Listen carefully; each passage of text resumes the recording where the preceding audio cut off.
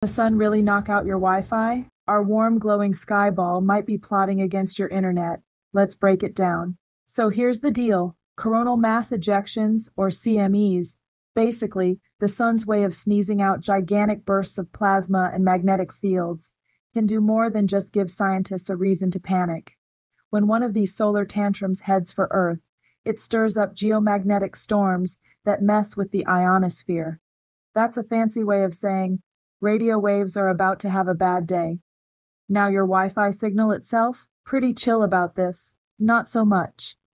If they get frazzled, your home network might start feeling like it's on an extended vacation, especially if you live where neighbors means cows. Oh, and did I mention electromagnetic interference? That's when things get spicy. Add a power grid failure to the mix, and boom, your router's a sad paperweight. The good news? We've got tech armor in place for most solar drama, but a supercharged CME? Yeah, it could still show up like an uninvited guest and ruin the party.